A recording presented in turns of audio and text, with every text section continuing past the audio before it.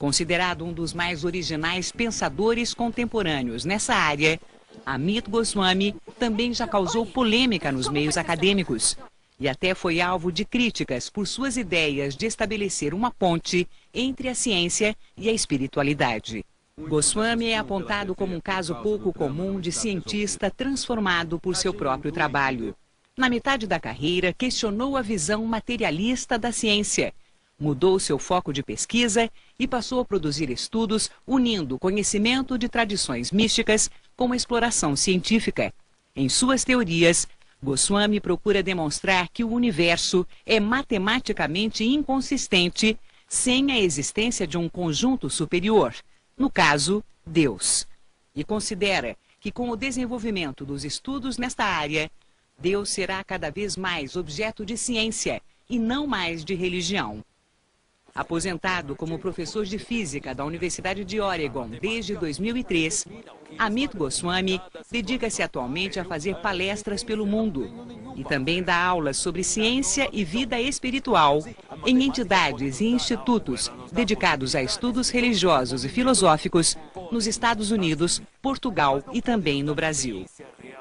Para entrevistar o físico indiano Amit Goswami, nós convidamos o jornalista Ulisses Capozoli, que é o editor da Scientific America. Maurício Tufani, jornalista e assessor de comunicação da Unesp, a Universidade Estadual Paulista. E é também jornalista Mirna Grichis, jornalista e colaboradora da revista Época Negócio. Laís Wöllner, doutora em Física Quântica, professora de Tai Chi Chuan e crítica de arte. Oswaldo Pessoa Júnior, professor de Filosofia da Ciência da Universidade de São Paulo. E a jornalista Mônica Teixeira, diretora de redação de inovação da Unicamp, Universidade de Campinas, e assessora do Núcleo de Educação da Fundação Padre Anchieta. Temos também a participação do cartunista Paulo Caruso, registrando em seus desenhos os momentos e flagrantes do programa Roda Viva.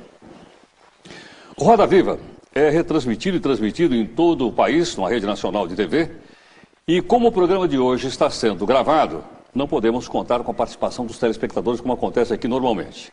Mas você pode sempre mandar sua crítica, sugestão ou comentário através da internet.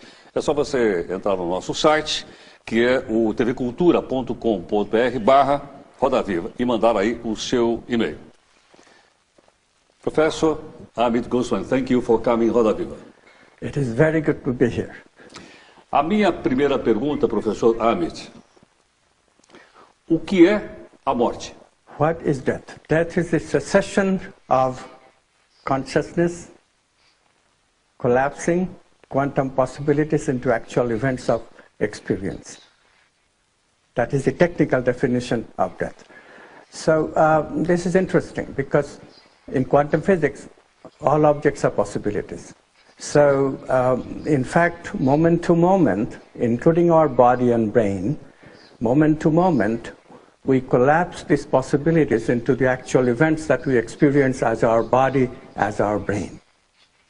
When we lose that capacity of converting the possibilities into actual events, we die. But notice what is happening. The possibilities go on. Of course, some of these possibilities are material possibilities. Those possibilities will disintegrate in the sense that the structure will gradually disappear, the memory will gradually disappear, bodies disintegrate. But beside the material, we also have subtle components, such as our mind, such as the vital, such as the even beyond the mind and the vital supramental archetypes that we also are. Those bodies are subtle. They don't have any structure. They can continue beyond our death. That's the concept of survival after death. Posso fazer uma primeira questão? Ulisses Capozoli. Professor, o senhor faz uma interação muito bonita, e eu quero confessar a minha simpatia por ela, entre o monismo idealista e o realismo materialista.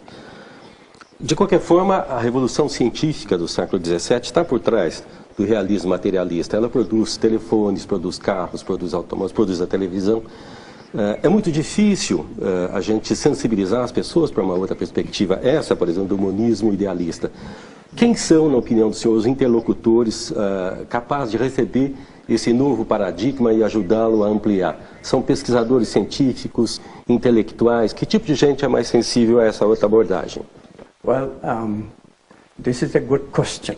My feeling and my experience is actually scientists, the hard scientists, have more difficulty with consciousness, and the idea that consciousness is the ground of being is a better answer to some of the problems that materialism cannot address. Then scientists are more difficult to understand this than ordinary people.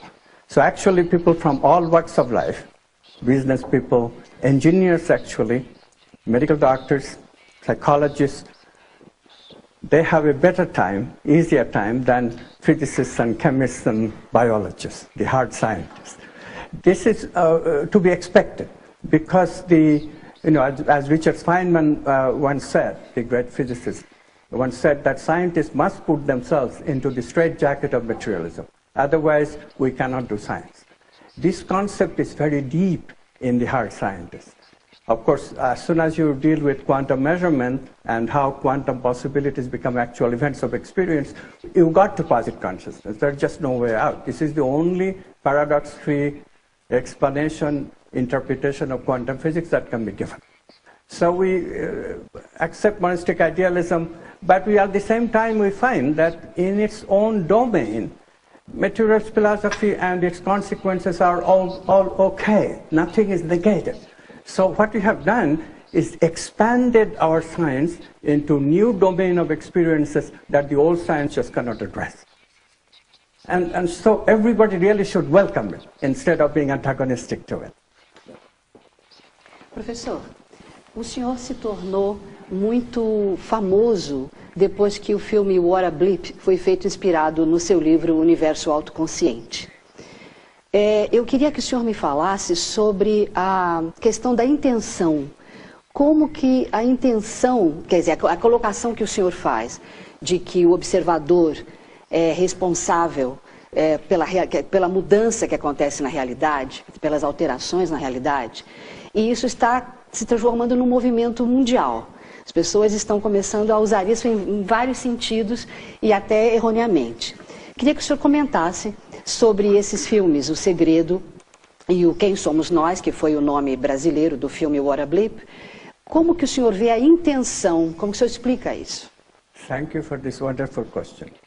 So intentions are very basic in quantum physics because we have already posited the idea that consciousness is the ground of being in which quantum possibilities exist, and consciousness chooses from these possibilities one facet, and that facet becomes actual event of conscious experience.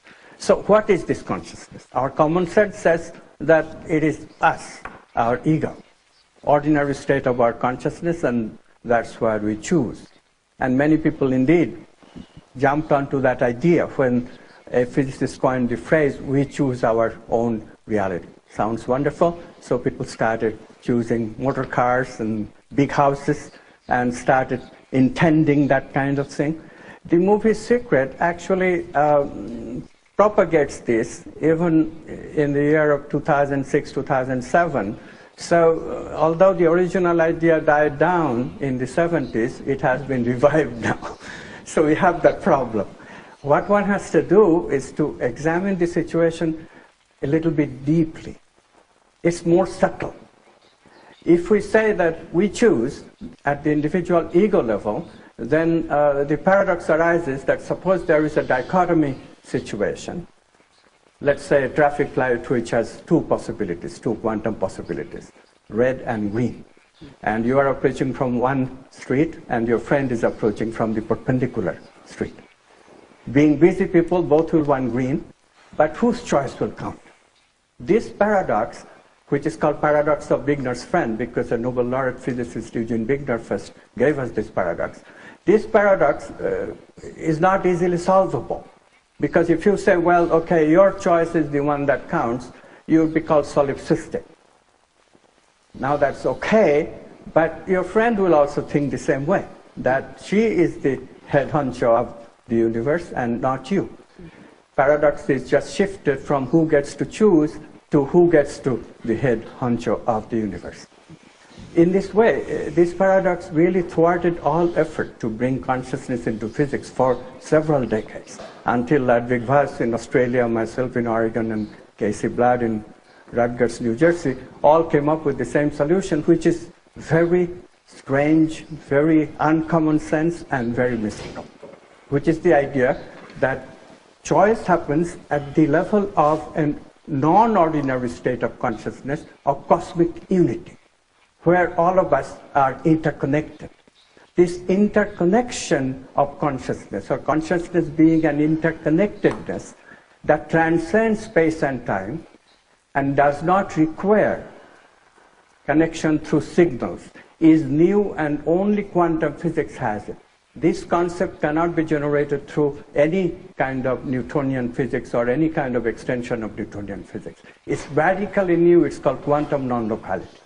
So consciousness is non-local. This is what is lacking in the common sense expectation that we, in our ordinary local identity with the brain, can change a possibility into actual event, and therefore can choose profitable things for us. We can't, unfortunately. Dr. Amit, é possível medir esse fenômeno do qual o senhor está falando? Porque a física é sobre medir, não é? Thank you for the question. Yes, this is then a consequence of the theory that consciousness is the ground of being, and it chooses out of quantum possibilities the actual event of experience. That consciousness then has to be non-local. We have to have a non-local interconnectedness. Yes, sir. So therefore, two people should be able to communicate non-locally without exchanging signal. Now, it should also be, to make it credible, it better be a brain phenomenon that gets transferred to another brain.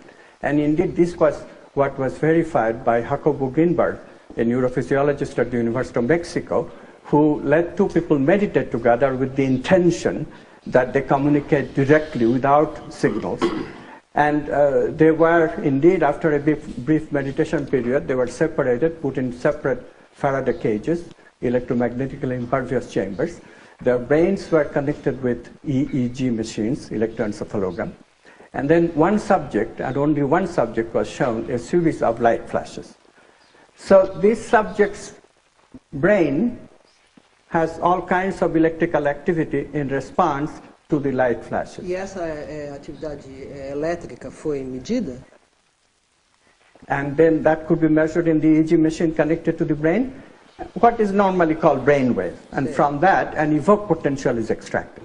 What is amazing and defies any kind of local common sense explanation is that the other subject, who does not see any light flashes, other subject's EEG connected to the other subject's brain also shows a potential which is virtually the same in intensity, in strength, and even the phase overlap is fully 71% in one particular case, 75% in another case, 67% in another case.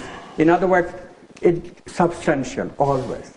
So what is then the consequence, the conclusion of the experiment is that the electrical activity from a brain is being transferred to another brain without any electrical connection or contact. E há outras medidas desse fenômeno? Há outros cientistas trabalhando nisso, Dr. Amit? So after Jacobo Ginberg did this at the University of Mexico in 1993-94, Peter Fenwick verified the same thing with slightly different arrangement in his laboratory in London. And then, since then, two other experiments. One was by Wackerman. I don't know the details of this experiment, but another one by Liana Standish and her group at Bastyr University in Seattle verified the same thing. So now 4 independent experiments have shown that, yes, brain-to-brain information transfer without any electromagnetic connection is possible, is measured, and therefore non-locality of consciousness, because only way you can explain this is there is a non-local connection. Connection through what?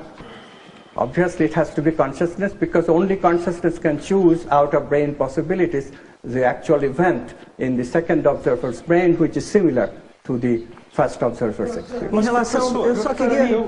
Eu tenho encontrado, eu imagino que essas ideias estejam enfrentando uma certa dificuldade com relação ao conservadorismo de grande parte da comunidade científica. Eu acho muito importante que haja debates sobre diferentes concepções da ciência, mas não me parece que esteja havendo um debate efetivo sobre esse tipo de ideias. Eu, por exemplo, fiz um levantamento sobre seus trabalhos no Web of Science, que é um banco de dados do Instituto para a Informação Científica, sediado em Filadélfia, nos Estados Unidos. Ele aponta 21 trabalhos indexados, publicados pelo senhor.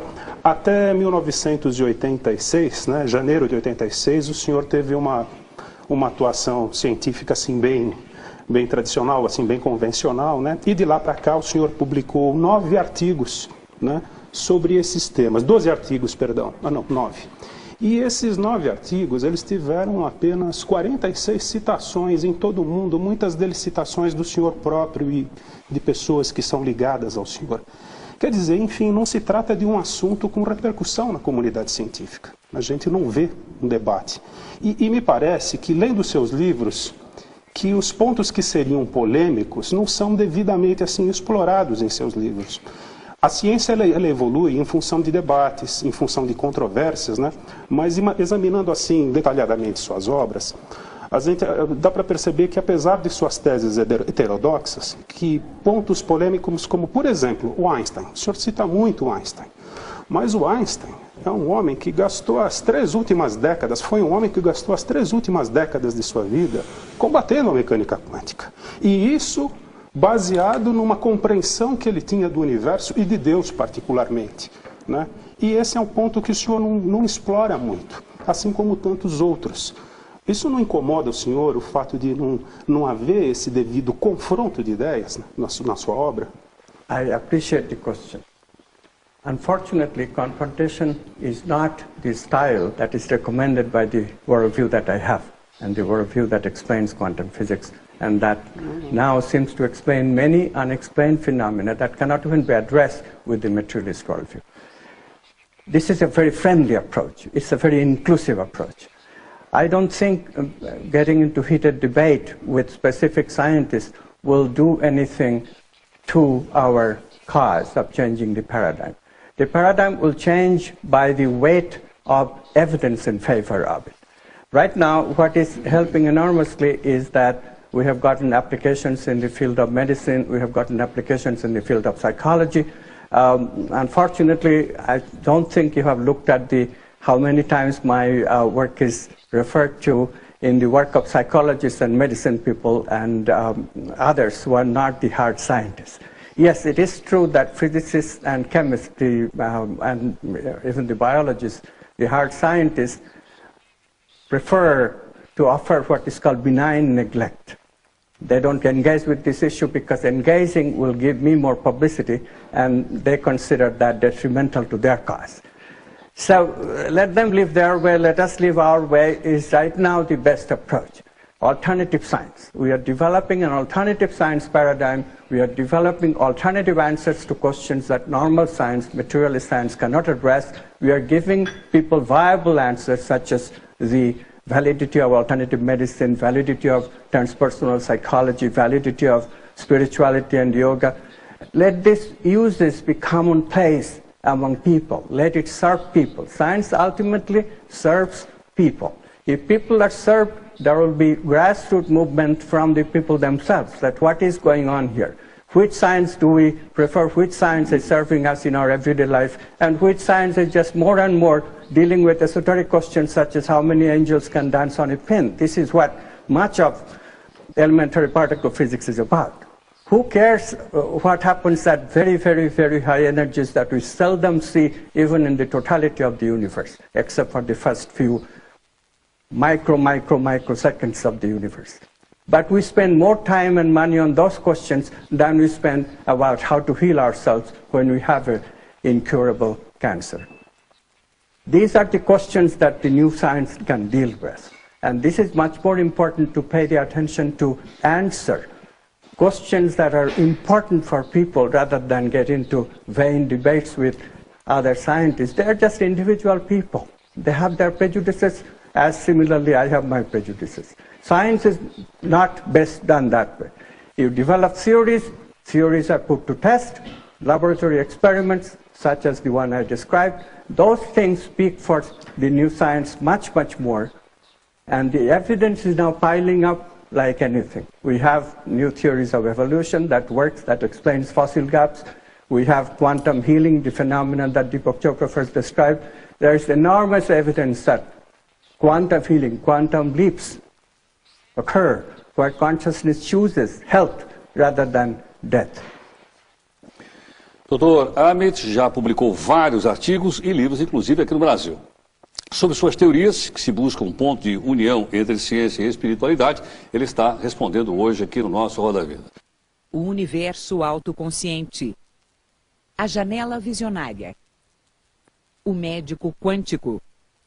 A física da alma.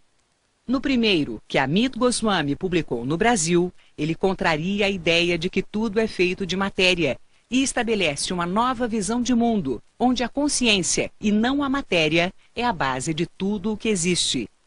Em sua janela visionária, defende um novo paradigma científico, onde os valores humanos vêm em primeiro lugar. Como médico quântico, traz as orientações de um físico para a saúde e a cura. E na física da alma, traça uma explicação científica para a reencarnação, a imortalidade e as experiências de quase morte. Questões que Amit Goswami também levou ao cinema. Junto com outros nomes da ciência, falou de suas ideias no filme Quem Somos Nós, que teve uma segunda parte depois. Quem Somos Nós? Uma nova evolução. Os dois filmes misturam ficção e documentário e procuram mostrar que a realidade, da forma como é percebida pelas pessoas em geral, é ilusória.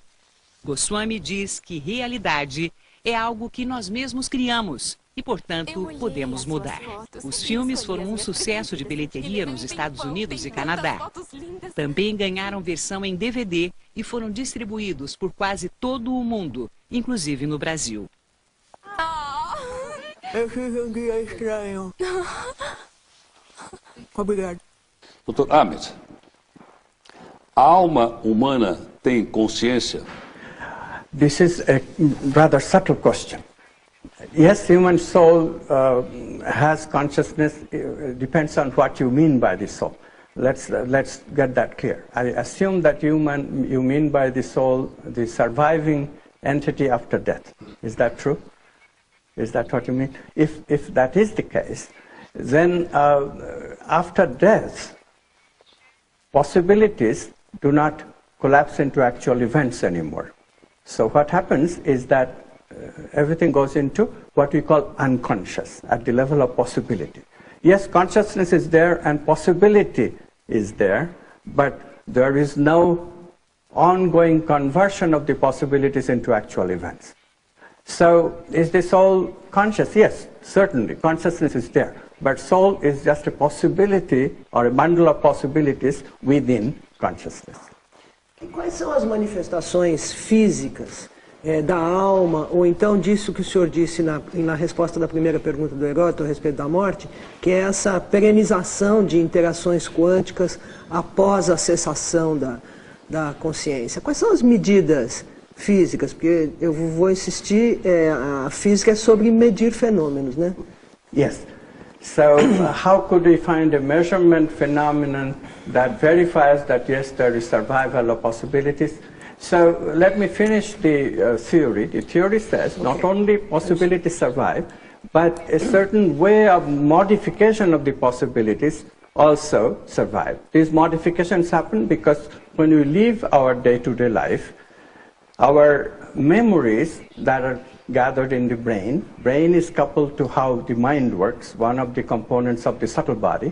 So mind, the way mind functions is modified. This is how we develop an individual character, an individuality. And it is this modifications of the mind, modification of the mind and subtle body as a whole, that then survives the death. So if we can show that yes, so indeed, there are people who are called mediums, who have the capacity to channel these entities discarnate entities, these souls, so to speak. And when they do that, their character undergoes a radical change.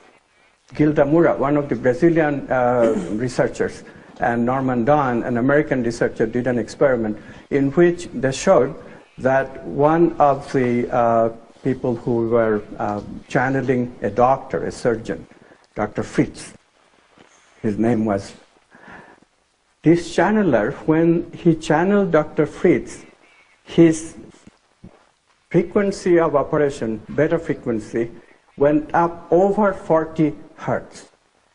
That kind of frequency is used only by people of extreme degree of concentration, such as a neurosurgeon, maybe a quantum physicist, scientists in general, but definitely not by a lay person like this channeler was. And indeed, they measured and measured and measured. This channeler normally never operated at that kind of high frequency beta. So the physiological characteristics change. And of course, the mental characteristics change also. I myself have verified that working with channelers. When they channel the entity, they're totally different than their ordinary way that they live. E esse tipo de resultado que o senhor está dizendo, ele nunca interessou a governos ou talvez a indústria bélica no sentido de poder ser utilizado e transformado em objetos, vamos dizer, úteis, seja para a guerra, seja para a vida cotidiana? Well, the channelers apparently have been very much useful in everyday life of people who are would have been otherwise quite miserable. Apparently, these channelers are great healers. There is right now a channeler. I just wrote a foreword for a book, wonderful book about a channeler named John of God, who is also known as Medium Joao. Lives in Brazil, not very far from here. And this fellow, he channels such loving entity, not one entity, but several entities, souls, quantum monads in my language. And he performs wonderful healing while he channels this very loving entity. People feel the love, and people get actually healed. And thousands upon thousands of people are getting healed in their everyday life. Não, mas não é disso que eu estou falando, não foi essa a pergunta que eu fiz. O que eu fiz é se esse tipo de fenômeno não interessou, vamos dizer, aos governos mesmo e à indústria de maneira geral, no sentido de transformá-la em alguma coisa que pudesse, por exemplo, dar dinheiro. O senhor acha que por que não há esse interesse? Quer dizer, essas forças, essas energias, essas mudanças de frequência não teriam utilidade tecnológica? Esse é que é meu ponto. Well, you have to give it time. You have to give it time because remember, thermodynamics was discovered for quite some time before James Watt and others produced the steam engine and so forth. So, look, Physics of the Soul, Física da Alma in Brazil, was written in 2001. Just 6 years have elapsed. We have to wait for a few decades. The reason is the inertia right now of normal science, materialist science, is a huge inertia. There's a lot of grant money involved. If they have to share the grant money with what they consider kooks and crazy people, it takes a lot of time to change the mindset. But it is also, let me point out that before our new paradigm came through, before this, there was not even any grant authority that gave any money even to alternative medicine. But now in America, the traditional government, federal government level, have a separate funding agency for alternative medicine. So we are making breakthroughs. It's not true that we have not made any breakthrough. But for such radical things as taking advantage of channelers and channeled entities, that will require a bit more patience. People are, by the way, already using paranormal. Now, for example, people who want to search treasure under the sea, there are many, many such treasure incidents from the olden days, and they don't know where it is. The ocean is very vast. So they ask clairvoyants, psychic people to look for these treasures. And the success rate is enormous. Another example is dowsers. Dowsing works on alternative science principle. There is no material explanation. It works on the principle that we are sensitive to the vital energy that is with the water. People use dowsers routinely. Anybody who is making a big house and big investment and has to have water on the property, and where to dig. So they get a dowser, and dowser finds the place where to dig. And the success rate is enormous. So these are some of the applications that is already taking place. Dr. Amit, o professor Oswaldo tem também uma pergunta ao senhor. Por favor, Oswaldo. Professor Goswami, a sua teoria da consciência quântica é uma teoria filosófica, não exatamente científica. Ela se baseia na teoria quântica, mas a teoria quântica não tem as consequências que a sua teoria tem. Você afirma que é possível uma pessoa, com a sua vontade, fazer com que um experimento quântico tenha um resultado tendendo para um lado. Mas isso não é consequência da teoria quântica, né? Na teoria quântica você pode escolher o observável que você quer medir, mas não influenciar o resultado da medição. Mas a sua teoria afirma que isso é possível. Então, a sua teoria não é uma consequência da teoria quântica. Ela afirma algo a mais. Certo? Você concorda com isso? You have to be a little bit more subtle. What you said is not quite right. First of all theories, if they are not mathematical, cannot be denied that they are theories. Philosophy is also theory. For example, in biology and psychology, there is no mathematical theory. Darwin's theory is not a mathematical theory. So do we say that Darwin's theory is not a theory of science? We don't. So just because my theory is not mathematical, don't say that it is philosophy. It is also theory. Why is it theory? The difference between theory and philosophy, sorry I'm giving you a short lesson, but the difference of theory and philosophy should be very clear. A philosophical idea need not have any experimentally verifiable consequence. A theoretical idea of science, on the other hand, must have an experimentally verifiable consequence. It must be able to guide future research. My work passes this test in flying colors. There is a prediction. I already have told you that the prediction has verified by 4 different independent experiments, and it has guided the work of transpersonal psychologists, work of alternative healing, work on evolution, not only mine, but other people too. So it is already guiding research in science, for which this idea of individual choice is meaningful.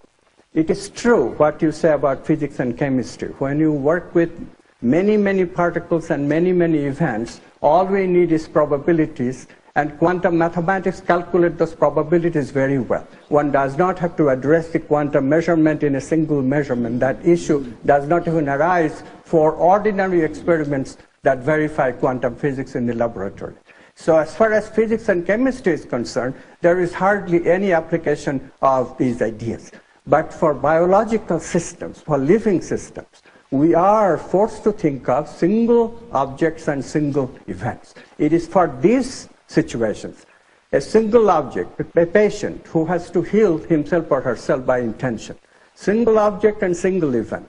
There you have no way that you can apply probabilistic quantum physics. You don't have a million patients with million events to look at.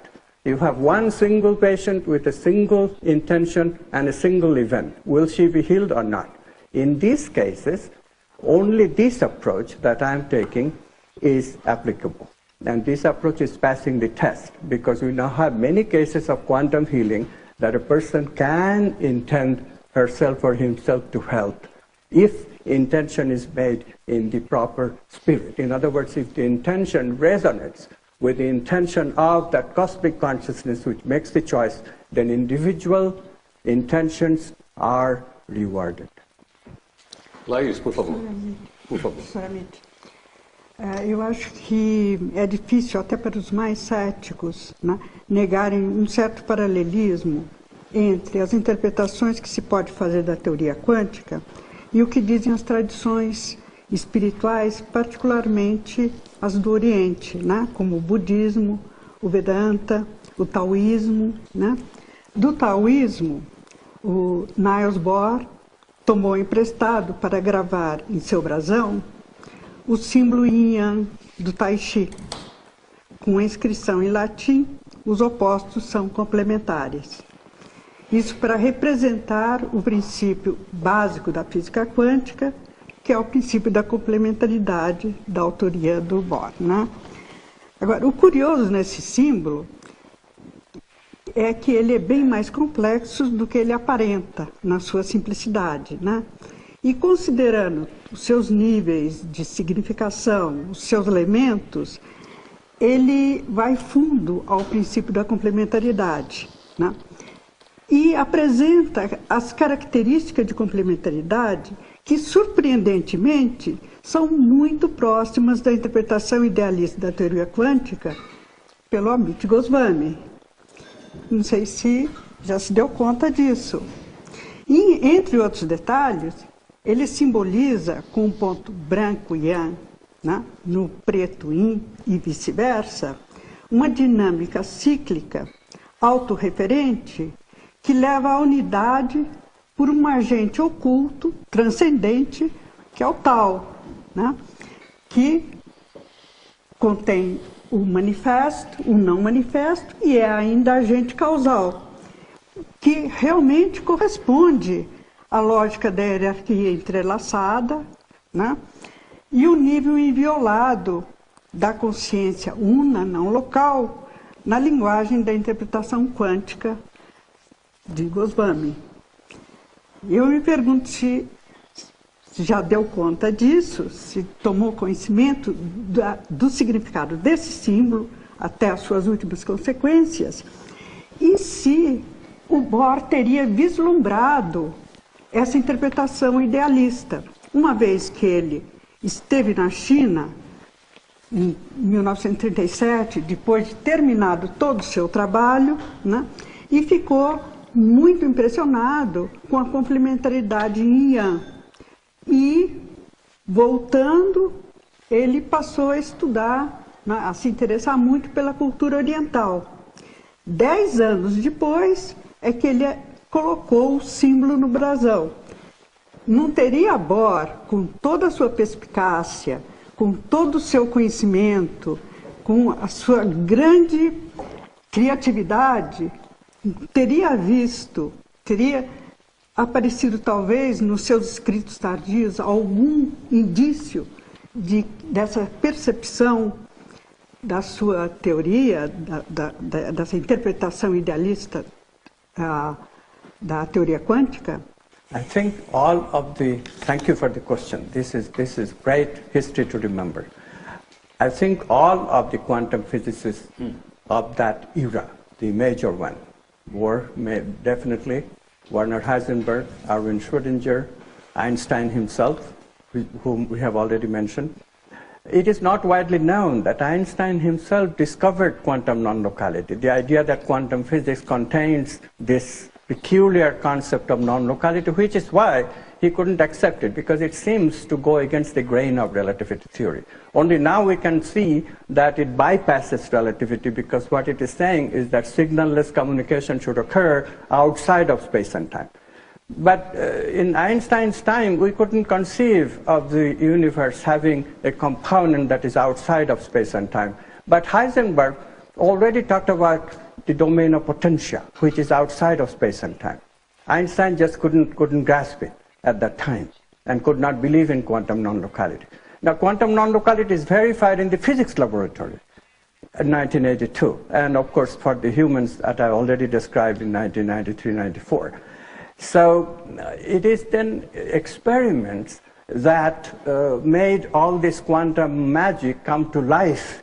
Before that, it would have been very difficult for these people, although they suspected that philosophy of physics is due for a very great paradigm shift. They all suspected it. Schrödinger even declared, I am this whole world, cosmic consciousness, but not in connection with his work. What is his work? His work bogged down to the paradox of Schrödinger's cat, which he never could himself solve. Only von Neumann recognized that, yes, consciousness is the solution, but he could not rise above a dualistic theory of consciousness. He was not radical enough to recognize that consciousness is the ground of being.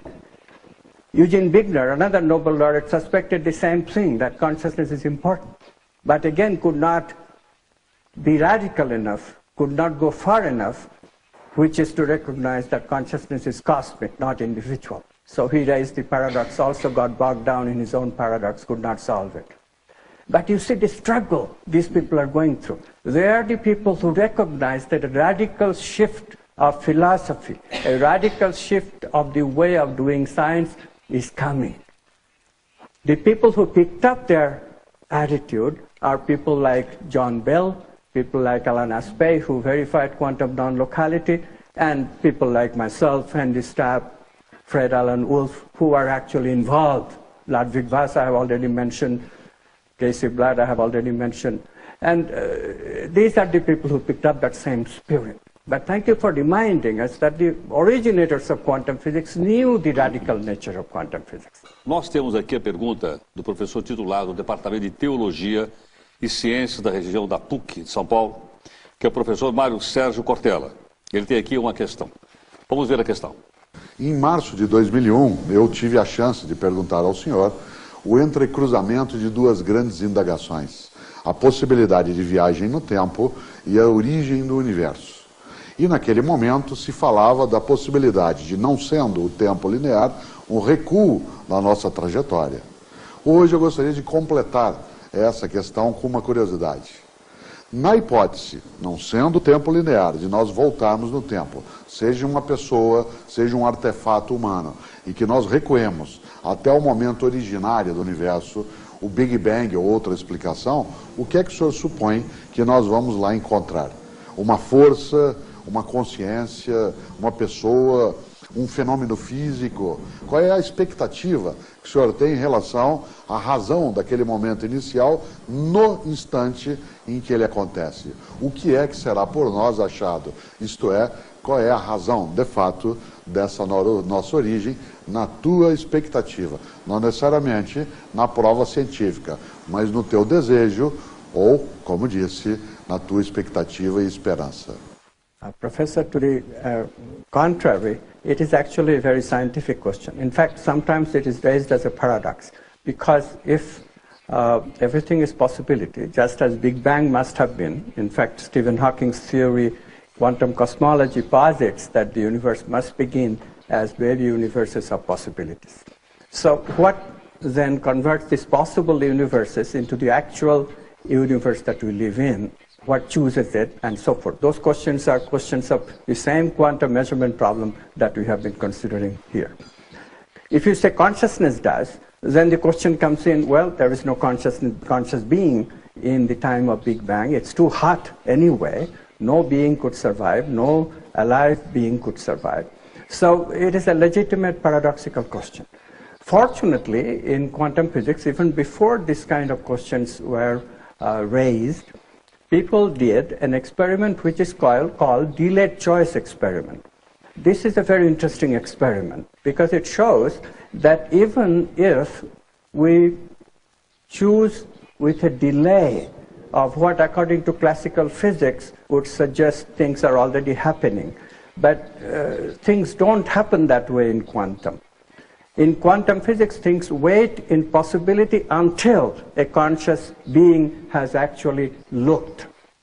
This is only possible in quantum physics. Classical thinking will get you nowhere.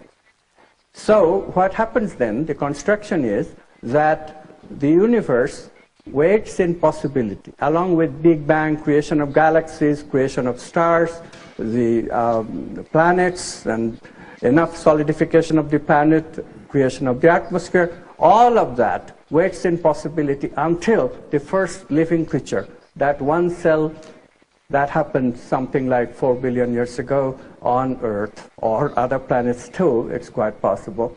But until that one living cell completes what John Wheeler used to call the meaning circuit, completes this what I call a tangled hierarchical circuit where quantum measurement takes place, a circularity, because observer is needed for collapse of a quantum event. On the other hand, collapse is needed for creating the observer. This is a circular logic, a tangled hierarchical logic that applies to all such creation events. So until that happens, until that meaning circuit is complete, there is no collapse, there is no Big Bang. How does Big Bang happen then? Big Bang happened going backward in time from that collapse event all the way to the origin 15 billion years ago. So Big Bang exists where? Did Big Bang ever happen? Big Bang happened only figuratively speaking in our memories. So how do we know that Big Bang happened? Of course, memories of Big Bang event, namely cosmic microwave radiation, that can be observed, and that is what we observe. We have to reconstruct events like this in terms of quantum physics. When you do that, then there is no paradox anymore. Ulisses, por favor. Ulisses, uma pergunta a fazer, pode fazer, Ulisses. Eu queria voltar nessa questão controvertida, evidentemente, que é a da morte. O senhor fala nos seus livros, professor, do livro tibetano dos mortos. Todo aquele conhecimento do livro tibetano dos mortos, até onde eu sei, tem sido, ao menos parcialmente, corroborado com as experiências de quase morte, EQM. A construção de todo o conhecimento do livro tibetano dos mortos não foi feita à base de medida ou de peso. Eu pergunto, inclusive, se é possível, se faz sentido a gente pensar na nona sinfonia ou na Pietà, medindo e pesando. Evidentemente que são coisas da criatividade humana. O peso e a medida tem muito a ver com o realismo materialista. A sua proposição, eu acho que é numa outra direção. O que do livro tibetano dos mortos tem sido corroborado por essas abordagens que o senhor tem feito na área de mecânica quântica? Aquilo tudo era besteira ou nós temos uma estética, temos uma construção que faz sentido?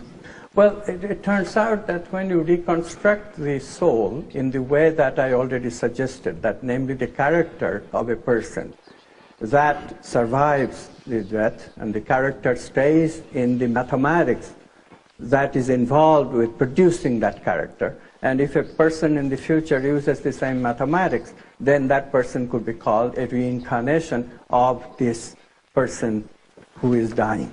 So if you construct the event this way, then indeed you can construct a whole pathway.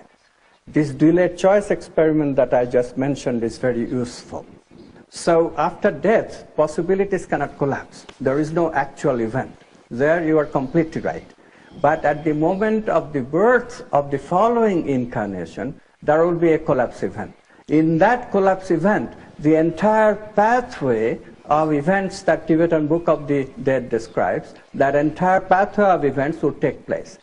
Did they actually take place? We cannot say, because only memories of that, just as the Big Bang only shows in its memories, we never really can ever verify Big Bang. Only memories will show. Similarly, just memories will stay. Memories will stay where? In the newborn baby's memory. So can we ever retrieve it? It turns out that psychologists, very powerful psychologists like Stan Grof, they have devised methods. Stan Grof's method is called holotropic breathing, a very intense way of breathing that takes people in altered states of consciousness in which they can regress. They can regress even to the birth canal. It's amazing. And in that regress state, they are told to make statements, and they make statements as they remember them. And in these statements, indeed, people remember what might have happened during that journey across death towards another life. And they say things like, I chose my parents, I chose my sex, I chose what I'm going to do with this life. So that suggests that indeed it's verifiable. If what happens during that sojourn through outside of space and time is not completely unverifiable, although we have to be very patient, work with many subjects and many events to construct the specific answers to Tibetan Book of the Dead. Okay.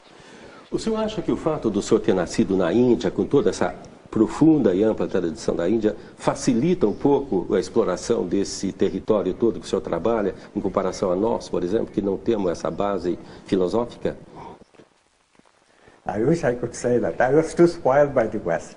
To tell you the truth, at 14 I became a complete materialist. That materialism never went away until an experience that I had while I was talking with a mystic light dawned in me that yes, consciousness is the ground of being, could be a way to extend science to arena that science has not dealt with. But before that revelation, I was quite materialist. In fact, even after that revelation, I'll tell you very frankly, in 1994, after Self-Aware Universe came out, I was on a talk show, radio talk show, and the question was asked, what happens when we die? And I was totally dumbfounded. I did not know how to answer it. I did not want to deal with question of death, and I did not want to deal with reincarnation. These things were unheard of, unbelievable in a physicist's vocabulary, in a physicist's thinking process. A series of events took place that took me into the researching of the physics of the soul. Like I had a dream. In the dream, I heard the words, Tibetan Book of the Dead is correct, it's your job to prove it. Things like that took place. And because of it, here I am, having a well-defined, well-researched subject like physics of the soul.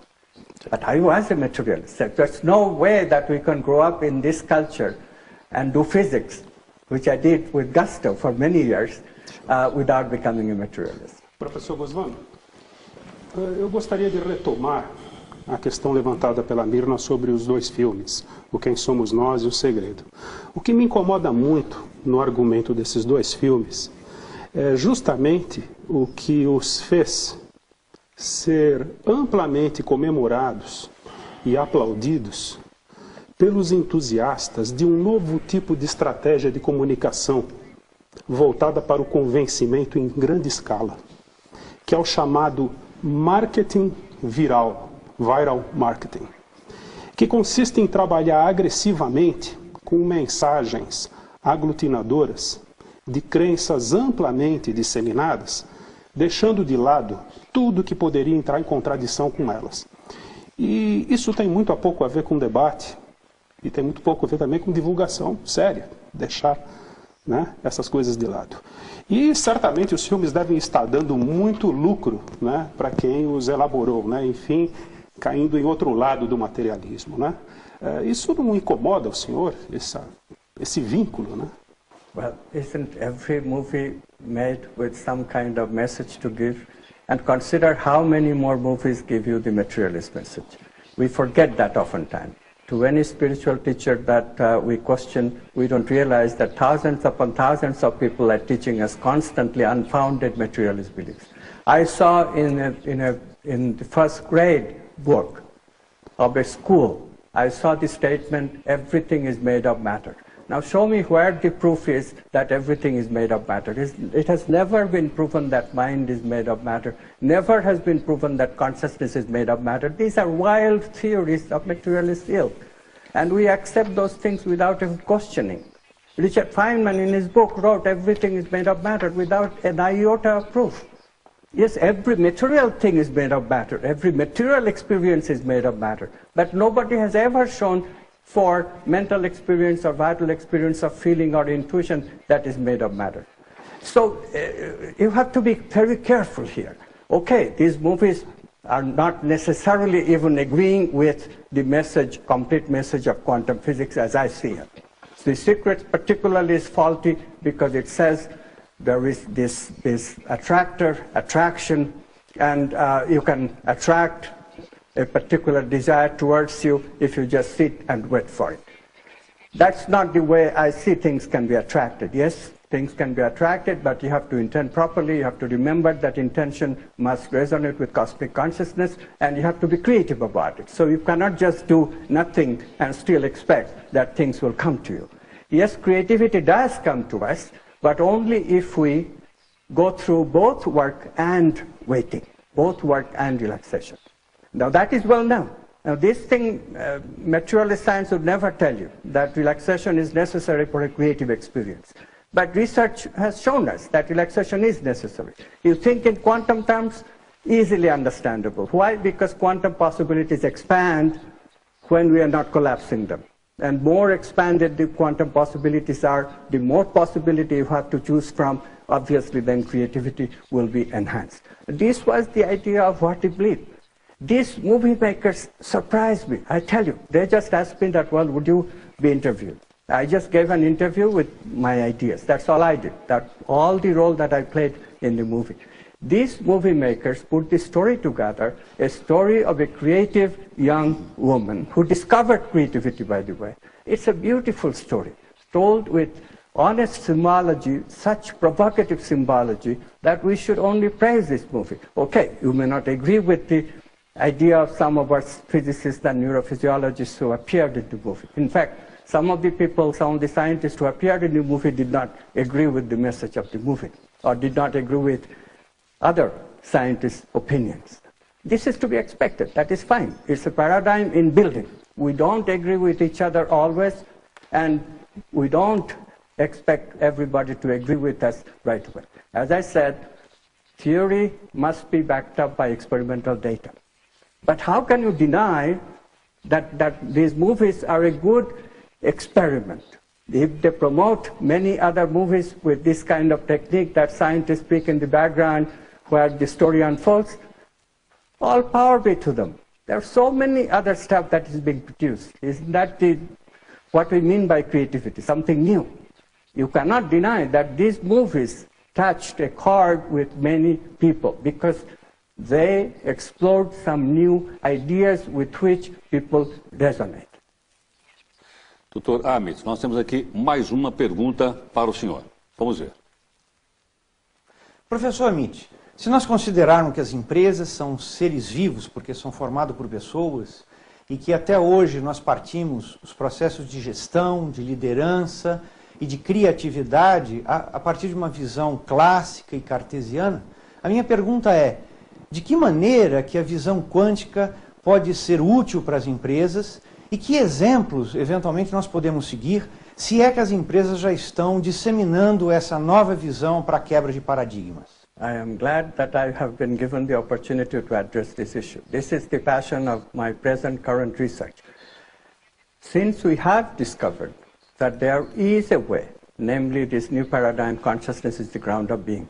Since we have discovered that there is a way of putting consciousness back in science, there is a way of introducing subtle bodies, namely mind, vital energies, feeling, and intuition in the equation for our science, then we must use these subtle bodies to influence this idea of consciousness and downward causation, conscious choice to influence all the human enterprises that are important to us, that play an important role in our day-to-day life, especially business and economics. As you know, economics is an extremely imperfect science. The academic economists made a very, very bad choice of making economics mathematical. It became the economics of an ideal world that is actually cannot possibly be true in the real world, where business people have their emotions, feelings, have their intuitions, and even thought is not always rational, as we know. It's influenced by emotions and intuitions.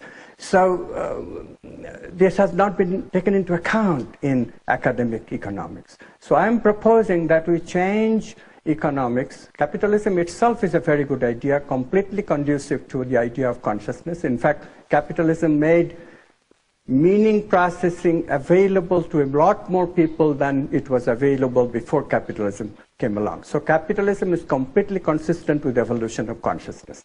But what we have done to capitalism since then is not very consistent with the idea of meaning processing for all people, the idealist idea. Where have we gone wrong? Of course, we can also see that even Adam Smith's capitalism has some crucial flaws in it. The business cycle, the boom and bust. People cannot live with boom and bust because bust hurts people. So what is the solution to that? All the solutions we have proposed so far, to a main principal one being Keynesian economics, which puts money in people's pocket in terms of government jobs, and then consumers recover the economy, or the supply side, where you put money supply into the pockets of rich people, but demand is not affected, so inflation is not produced.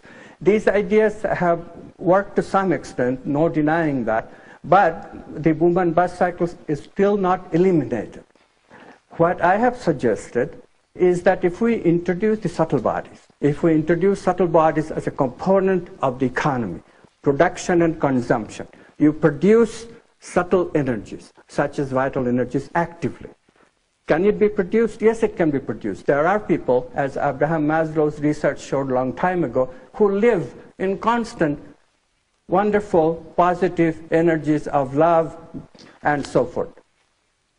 Therefore, these people could be part of businesses, these people could be employed by government, these people could be a segment of the economy during the time of recession. This would absorb the cushion that we need for businesses to recover, because it is a fact that if people are satisfied, then their material needs are reduced. Doutor Amit, o senhor disse agora há pouco que era materialista e deixou de ser materialista. Agora o senhor acredita em Deus? A física quântica é capaz de explicar a existência de Deus? Yes, I believe in God, but you have to qualify this statement, and I must, because materialists constantly attack a populist picture of God, and it is not that picture of God that new science is supporting. The populist picture of God is as a human being, some kind of a being, may not be human, a superhuman being, an emperor-like being, who somehow makes judgment on people when they die, or things of that ilk. This is a straw God that materialist scientists always attacks. Read books such as The God Delusion by Richard Dawkins. You'll see what I mean. This is not the God of esoteric spiritual tradition. This is not the God of Buddhism. This is not the God of even Christianity. Even in Christianity, Jesus said, Kingdom of God is everywhere. He doesn't say that Kingdom of God is restricted to a throne, a God sitting in the sky with a wand, doling our judgment on downward causation. So if you forget the populist picture of God, if you really consider God as it appears, both transcendent and immanent, as it appears in esoteric tradition, we have rediscovered the meaning of the word transcendent. Transcendence means non-local. We have discovered that God is non-local consciousness. We have discovered what downward causation means. We have discovered that downward causation consists of choice from quantum possibilities. It is this God that the new science is upholding, and we have discovered that subtle bodies exist without any dualism, because subtle bodies, as the material body, all are possibilities of consciousness, and consciousness mediates the interaction of these possibilities. As it collapses from these possibilities, it experiences moment to moment. So in this way, we have developed a scientific way of talking about what the spiritual traditions talked about a long time ago in language and with the help of only intuition. This is a tremendous accomplishment. If we are not so antagonistic to each other, if materialists just sat down for a bit and saw what we are gaining, they are ready to throw out the baby with the bathwater. Yes, religions have given us a lot of evils. Right now, there are so many religious warfare that is going on in the world. I myself am definitely against this kind of abuse of religion.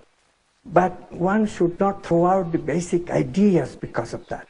One should not get so carried away with one's own emotions. If we sit down quietly and see that there is tremendous wisdom also in the religions. They have always told us, even Islam and even Christianity, the warring factions today, even they always talk about virtues, love, beauty, justice. These are the things that religions want us to live. And that part of religion is extremely important. The new science can show that indeed evolution is an evolution of consciousness, and what the religions imagine, these virtues coming to earth and people being able to live these virtues, that day is going to come as a part of evolution, and we have a role to play. And the sooner we go and fulfill that role, the better. So I'm suggesting quantum activism to people.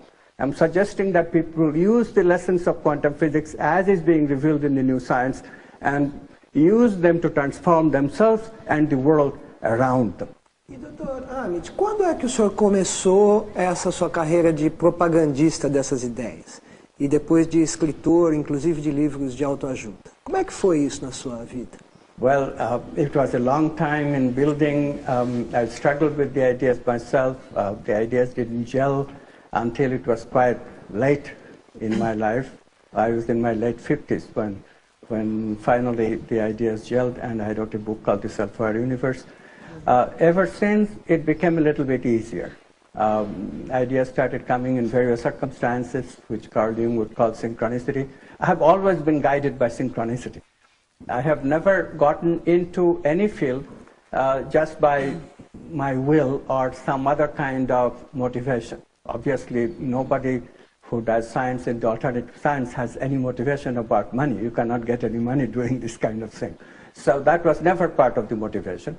But it is very strange that synchronicities always happen to pull me towards a particular subject. A biologist at Berkeley suddenly invited me to attend an intimate seminar that he was putting together about evolution. I didn't even think about evolution until then. All of a sudden, he forced me to think about evolution. So that's how the work on biological evolution took place. It's like that. I already shared with you how I got into the researching the soul. The economic thing is the latest interesting thing. There's an organization called World Business Academy. I got a call from its president one day, and he said, Amit, I want you to become a fellow of this business academy. I said, Rinaldo, I don't know anything about business. I don't know anything even about economics. So why do you want me? He said, no, but you have something to say about the worldview. And we in business need to see the consequence of this worldview to businesses, just as the question I was asked just now. So I said, okay. And what's the condition? You have to contribute once in a while. So after a long while, all of a sudden, I had an inspiration that, yes, spiritual economics can be built. I wrote some pages, and I sent it to the editor of their magazine with great hesitation. That, what nonsense I'm writing? I'm not an economist. I don't even understand economics properly, I'm sure. So what this editor will say? The editor wrote back, these ideas are extremely interesting. We are going to publish it, to my amazed surprise. So this kind of thing keeps happening in my life. Doutora Amit, por favor. Eu quero colocar, eu discordo profundamente da Mônica quando ela diz que são livros de autoajuda. Eu acho que são livros de divulgação, de popularização de um aspecto muito novo da ciência e que precisa, que as pessoas, enfim, pode trazer muita transformação na sociedade. Mas eu queria perguntar ao senhor, dentro desse seu raciocínio que o senhor estava explicando, a sua visão de Deus, como que o senhor vê a criatividade, né? O que é a criatividade e se Deus é a criatividade? Thank you for the question. Yes, God is the originator of all creative ideas. This is why creative people often say that the idea came to be by God's grace. Carl Friedrich Gauss said that. The great musician Brahms said that. Rabindranath Tagore, a great poet, said that. Einstein said, I did not discover the theory of relativity by rational thinking alone. Other places he said that he came to trust in God because of his creativity. So it is a common experience of people, this sudden experience that we call creative experience, this aha, this surprise, something completely new. The context of thinking itself changes. That is precisely where the power of downward causation, this quantum freedom of choice, reveals itself. Ordinarily, we become conditioned, so our choice is very muted. Because of the conditioning, we only choose what we have already experienced before, what we have responded before. In creative experiences, nothing of that matters. No conditioning of the past, nothing known matters. It's completely delving into the unknown. So we truly get into the power of downward causation, of looking at all the possibilities and then choosing that particular gestalt which will be a solution to this problem. Of course, we choose in our unconscious. We are not conscious of the choosing process. Cosmic consciousness, God chooses for us. But notice what is happening. God is in the unconscious and I in the ego is dancing with God, because that idea, that choice has to be manifested in thought. And only ego can manifest it in thought, because that's all learned experience that has to enter. So notice how creative people have already described this process. In the ceiling of the Sistine Chapel, there is a picture by Michelangelo where God and Adam are reaching out to each other. That is the picture of creative process, the flow experience that creativity researchers are discovering. This is what new quantum science tells us. But notice that it is already intuited in the minds of great creatives like Michelangelo. It's a verification of their work. So what are you waiting for? It's the wisdom, the knowledge is already there. The new science is just rediscovering and justifying, giving basis, scientific basis for all the wisdom that already has come before my time. I don't take any credit for any of it. Nós temos que estar acabando.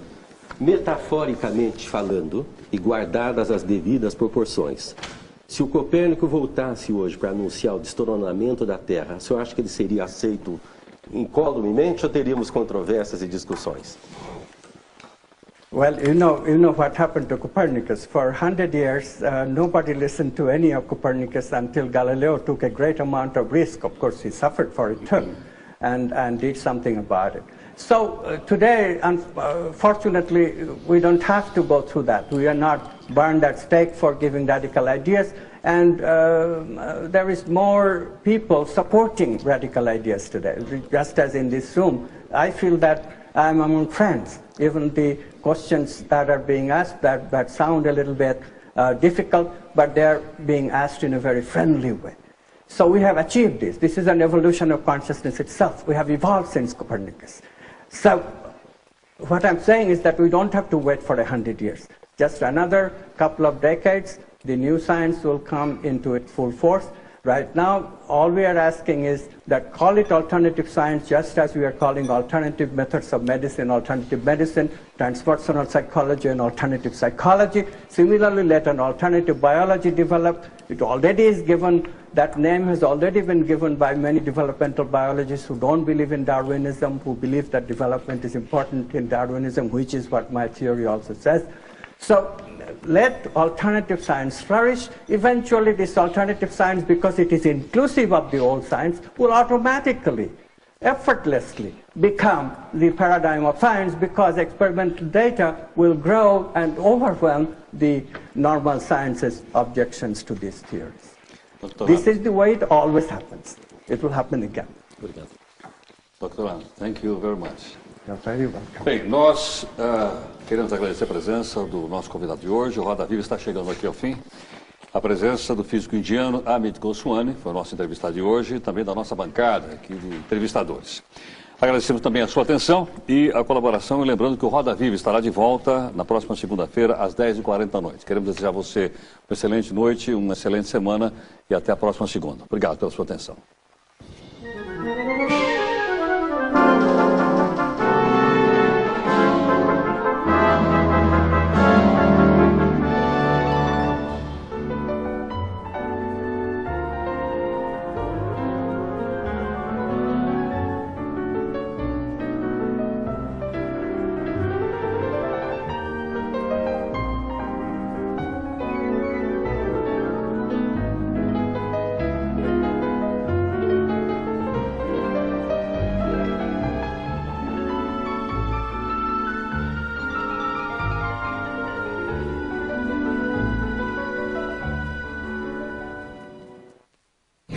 Viva.